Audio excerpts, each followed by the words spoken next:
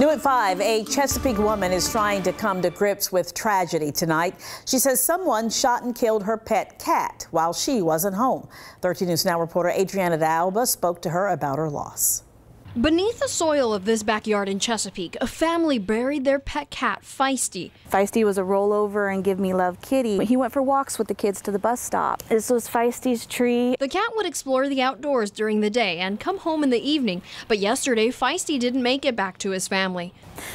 Shouldn't have happened to any animal. Someone shot and killed Feisty. His owner, Veronica, was at the ER with her son when it happened. Later that day, a neighbor found the family's pet lying on the ground. The neighbor approached the house and asked if we had a gray cat. I saw the look on her face and I followed her over to her house, and it was one of our kitties.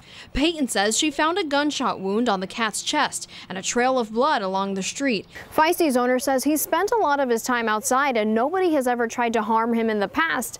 But after what happened yesterday, she's worried for her other pets. You're okay. She's doing what she can to protect Feisty's brother, Shadow. I haven't slept since I found him yesterday. I'm scared for every animal on this street. Peyton says she called animal control. We reached out to an animal control officer, but have not heard back. You don't go out and shoot a cat. I hope that whoever did this seeks treatment, because it's not going to bring him back, but maybe it'll stop someone else from losing a pet. A pet she says kids in the neighborhood love to play with. You're safe, I promise.